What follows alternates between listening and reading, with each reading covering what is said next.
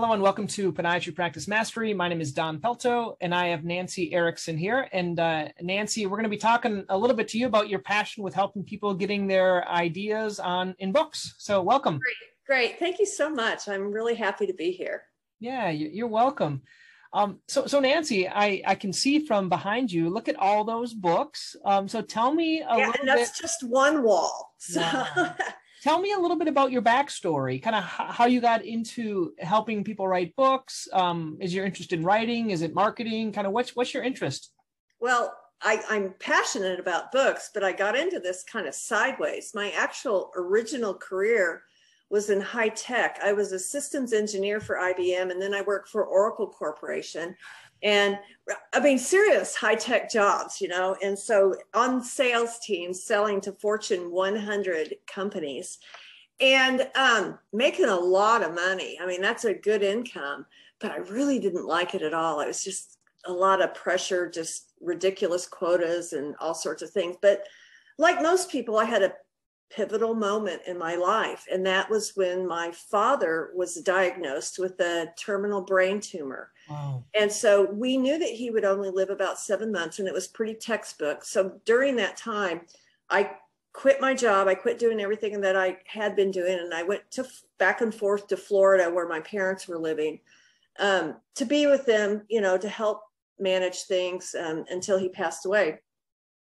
And then I came home and I was like, okay, now what am I going to do? I quit my job.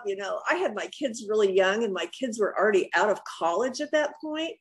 And so I thought, I always loved to write. I really loved that. I had things published when I was younger. I thought, I'm just going to learn more about the craft of writing. So I went back to school and got a master's degree, a master's of fine arts in writing, and was then asked to join the faculty at the university to teach writing. So at the same time that I joined the faculty to teach, I also started Stonebrook Publishing, which is a nonfiction publishing house. And so, and that was about 14 years ago.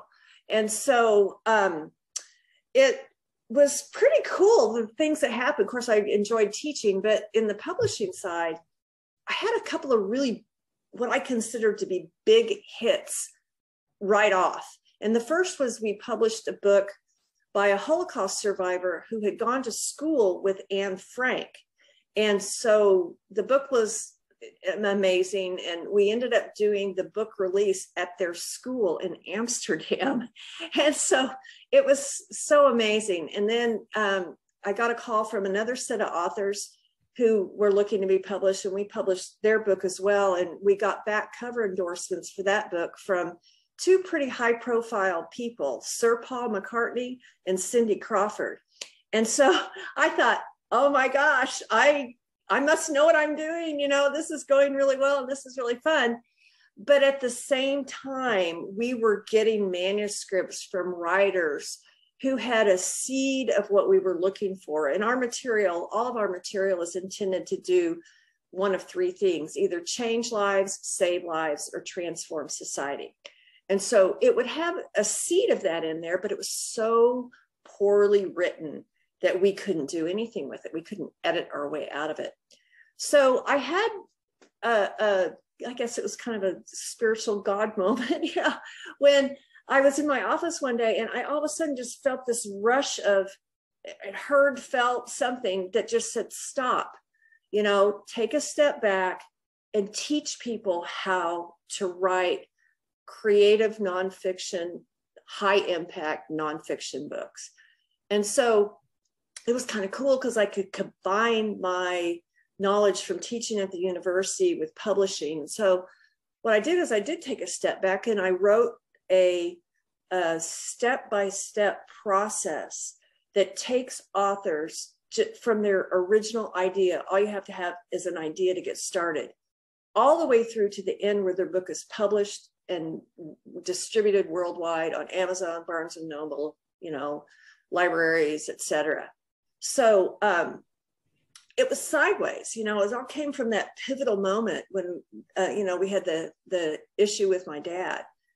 And since then, we published, hundreds of books and have award-winning, we're an award-winning publishing house. So I'm really proud of it, but I'm mostly proud of the authors that we work with, because what they are is they're professionals, they're doctors, attorneys, business leaders, and nobody quits their job to write a book.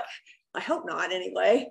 And they're using their book material to augment their business practice. And that might be what would appeal to podiatrists that are in your circle. What a wonderful, story, Nancy, of kind of, and I think just what you did there is what I appreciate about good written books. And it's that format of kind of telling the background story. And like, even as a podiatrist, we can talk about plantar fasciitis, everything else, but what they really like, what my patients really like, is my background story, kind of how I got into it, what's the story behind it, why my passion is what area of podiatry I'm passionate about, and why that is, because they like the emotions, they like the stories. That's so true. That is exactly true. And that, it's interesting, because when I'm working with professional people, particularly doctors, they tend to want to give their clinical front, not their personal story. And I think that used to work maybe in the 90s, early 2000s. It doesn't work anymore. People are craving connection, whether it's with their doctor or their, anybody that, certainly if they're reading a book, they want to know the person behind the book. And so we spend a lot of time crafting your personal story so that you ingratiate yourself with your readers. And, you can't even do this in teaching anymore. Nobody stands at the front of the room and tells you what to do or what you should do. That big should word, is kind of out of vogue right now. But you invite people to come along with you to learn what you've learned. And particularly when you're in a field of medicine, there are a lot of things that people need to know. Your feet are really important. And when your feet start hurting, you're in trouble. It affects everything in your life. And there's so many things that are associated with good foot care that we don't think about, because we just cover them up and go walk somewhere, right? Yeah. But when you have to, invite the readers into your world a little bit so that they can learn from you. Otherwise, they don't trust you. Yeah, I think what you're saying, it seems like this can be used for book writing, but let's just kind of pull back a little bit. Like, people are doing newsletters, people are doing blog posts, people are doing like this whole idea of like telling a little get to know me story or sharing get to know me pictures, and then maybe going into something about ingrown toenails. But what people really like is the story portion. That's what I've read some different books about storytelling and things, and I love listening to stories and people and you sharing your stories. So how do you have any good tips of let's say people let's say they're not ready, Nancy, to use you. Let's say they want to do it on their own. What are some tips of gathering stories, organizing ideas, writing, things like that? That's a great question, because stories are the most important thing. The only reason people are going to remember anything is through storytelling. And so, like you said before, you have to engage the emotions and stuff. So I have a little formula if I could share with you about how to tell your own story, okay? And I did this when I told you what happened with me. And the formula is 3-part. It's like what it used to be like. Remember, I told you I worked for Oracle and for IBM, and I made a lot of money, but I wasn't happy, okay? The what happened part is that pivotal moment. My dad was diagnosed with a terminal brain tumor, and I quit my job and went to help my folks. And then kind of but there's many parts to the what happened, right? So your pivotal moment isn't necessarily a moment. It's kind of like turning the Titanic. You got to go, until you're going in a different direction. And for me, what was that part of that pivotal moment was I went back to school. I got a master's degree. I started teaching at the university. I started a publishing house, started publishing books. And then the final part of that, third part of that formula is what it's like now. Now I'm able to coach and guide everyday people to write high impact nonfiction books that really do change lives and save lives and transform society. So that formula for telling your own story is really something worth thinking about, because it's just like what you just said. People want to know the backstory, but they also want to know where you are now, to know that you're the authority that they can rely upon in order to get the services that they are seeking. That's wonderful. So when you do this with people, do you do it? I know some people like interview people to get it this way. So a lot of us work better with interviews. Or do you have the actual doctors write? I'm sure you can do it on your own, or you can do it with you, right? So probably there's a couple of ways to do it. The first way that I work with people is one-on-one.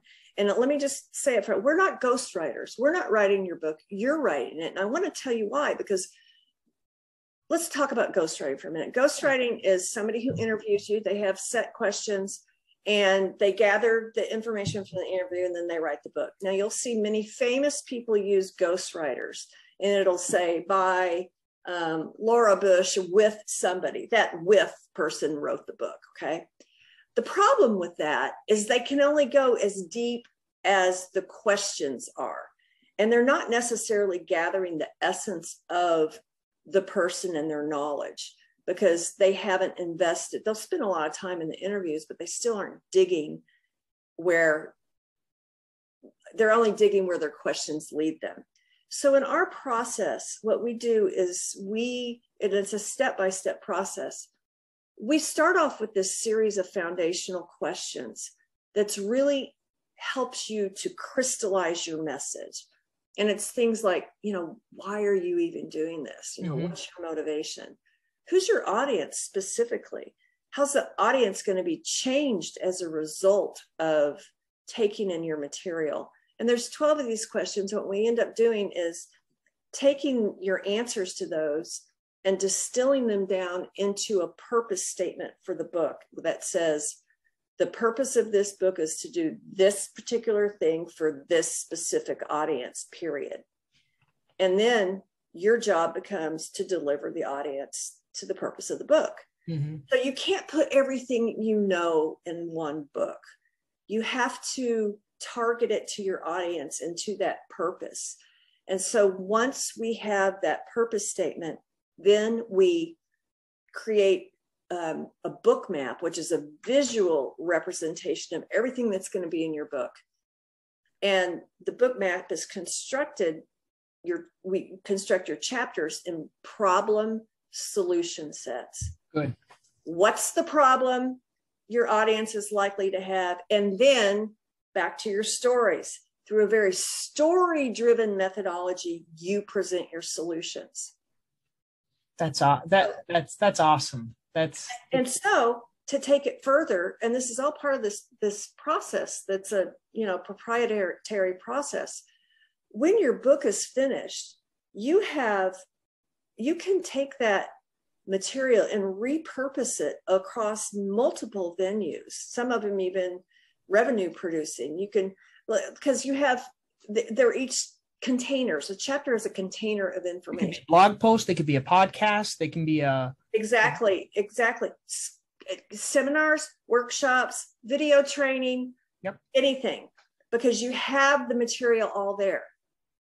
That's awesome. When we talk about your book as being a great, great foundation for your business, so that you can concentrate on the problems that you like to treat. I mean, I don't think everybody likes to do everything in podiatry. I mean, I saw that podiatry show about that one that has these terrible problems with these gross feet. I couldn't stop. I mean, I couldn't watch any more of it because it was so hard to watch. But I know doctors and other specialties, there's certain things they really like to do. So let's elevate those things so that you can attract patients to you for the specialties that you really excel in. I love that, Nancy, how you can, so repurposing your content, then and I think even just the whole process of, we don't think enough or analyze enough why we do what we do and what we really like to do. So pick out 2 or 3 of those things that you really like, not talking about what you don't like, because what you talk about is what you attract. Now, I'm gonna talk about the elephant in the room. I think our patients and people in general are very lazy, and we don't read, or very few. Okay, people that I know, very few reading books. They prefer TikTok. They prefer little short videos. They prefer, all these other things. In this day and age, I'm sure there are other reasons to have a book. They might get your book, they might download your free PDF and not even read it, but there's a benefit to having a book. Talk a little bit to that. Well, okay. Well, first you're bringing up a question that you didn't ask, and that's kind of like, it has to do with attention span. Okay. So how long should your book be? People always ask me, how long should my book be? And I have a standard answer, and it's this: not one word longer than it needs to be, because we have short attention spans, and I will teach you to write in a concise manner that is targeted and to the point. Nobody wants fluff and all that stuff. So your chapters can be short and concise and targeted and still accomplish your message. Now, you think that people aren't going to want to read the book, but when their feet are hurting and when they have neuropathy and their feet are burning or whatever, they'll read anything. They're going to do anything to figure out how to get relief. And so often doctors will use their book as they'll give it away to their patients, and or prospective patients, or if they're trying to attract, partners, or even, maybe referral partners in the industry, Other like primary care doctors or things like exactly, that. Exactly. And so your book should do three things for you. It should establish you as an expert in your field. It should increase your credibility, and it should help you attract a following. But it will only do those things if it's well written. And I want to talk a little bit about that, because that is so key. And so people often give me their self-published books, and they're really proud. Oh, look, I wrote a book. And it's amazing that they wrote a book. But when I open it, I often think, oh my gosh, don't give this to anybody else. I mean, it's like the font's huge because I tried to make it longer, or that it wasn't edited, and it's grammar errors, and it's just not well done. And so we really, our clients that we work for, we're like, okay, look, we're an award-winning publishing house. Your book is going to stand shoulder to shoulder with anything else out there on the market that's good. And you'll be published, professionally published by a publishing house. But it doesn't need to, you don't need to bulk it up and try to make it longer than it is. Just get to the point, establish your credibility by sharing something of yourself and telling stories and showing your expertise through the work that you present in your book. That's awesome. And I think you alluded to some of the other ways of using your book, because one thing is getting the book published. And just for those that are listening, it's more going to be, I don't think we're going to be like an Amazon bestseller or a New York Times bestseller, but it's more for our circle of influence and kind of using our book. Is that correct, Nancy? Yeah, most of the time that's right. I mean, because people, podiatrists are local, right? I mean, you don't care about someone in, a state, 5 states over, coming to you, because they usually won't, So you want to penetrate your local audience. And, the other thing I want to talk about too is that the opportunities that your book can open for you as a professional are vast.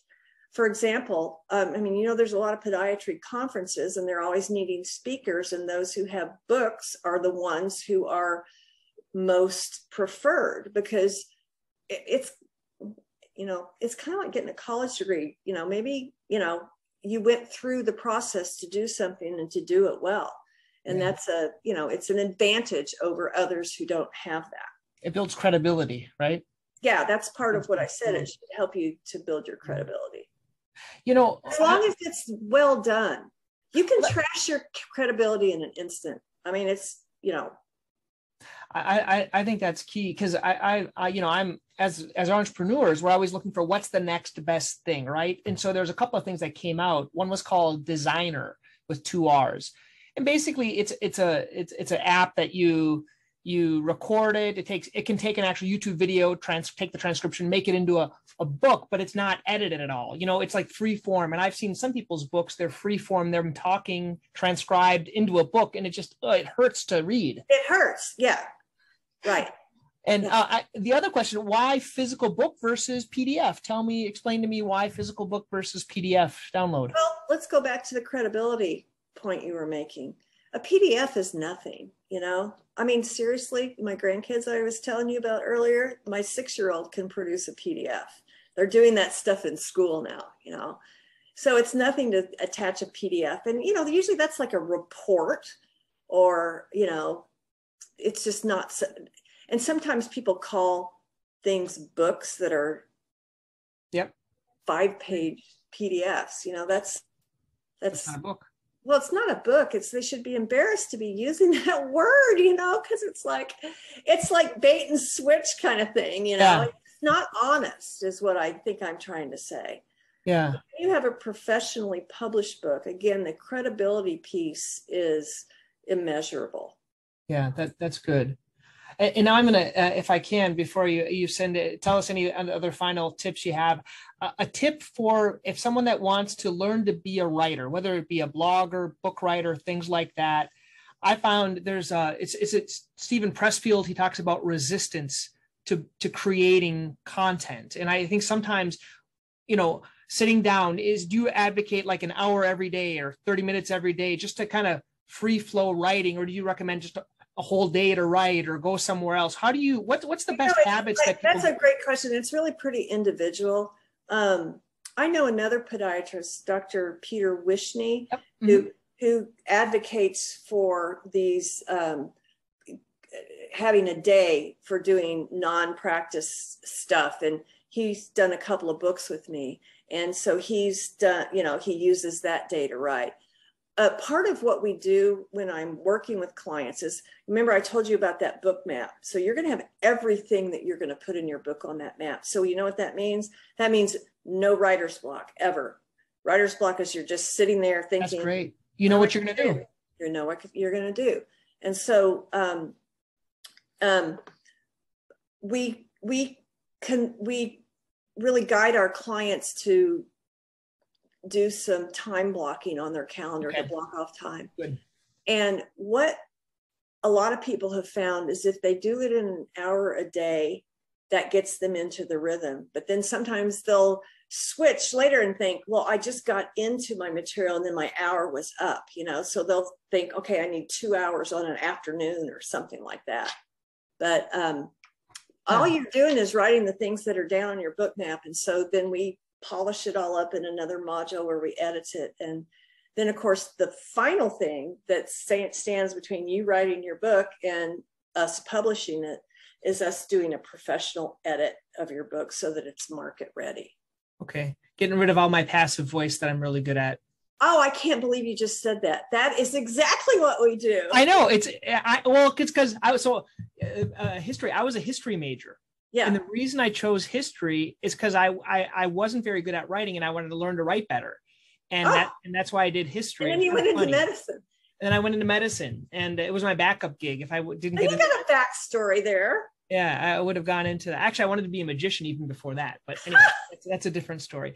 But thank you, Nancy. I think we've learned a lot. Any tips? Like, do you recommend, I think it's called Grammarly. Do you recommend anything? Yeah, Grammarly is really good because it does help you with your grammar and gives you word suggestions and things like that. So I have Grammarly installed on my computer.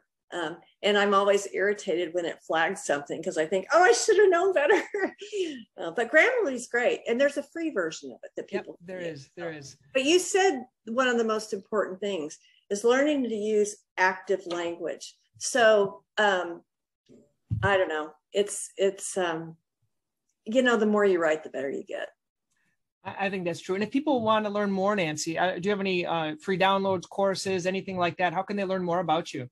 Well, I have a website. It's thebookprofessor.com. And if you're interested in kind of exploring something about writing your own book, I'd love to chat with you. You can just email me at nancy@thebookprofessor.com. Great. Well, this was very fun. Thank you so much. Pleasure meeting you. Yeah, you too. Thank you so much.